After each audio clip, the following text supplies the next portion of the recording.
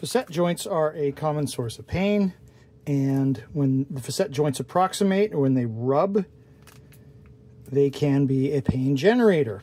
So for a demonstration here, this is plastigage, which is small round plastic that's used for engine rebuilds, checking gap between two metal structures. I'm going to put this piece of plastigage in the facet joint, just like that, and let's see if I can create enough approximation to widen that piece of plastic where then it's measured,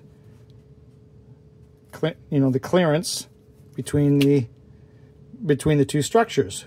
So let's just see and do this.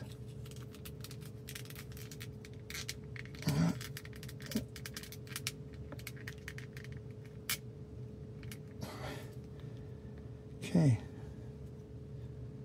Well, you can see here that on the inferior aspect of this facet joint, it did widen substantially. I would say to approximately 0.152, the smallest of the clearances here, or actually the widest of the clearances, excuse me. This is the smallest of clearances over here.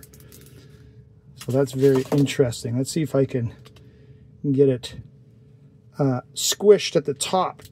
So let's change the angle a little bit. There we go. Okay, well, there we go.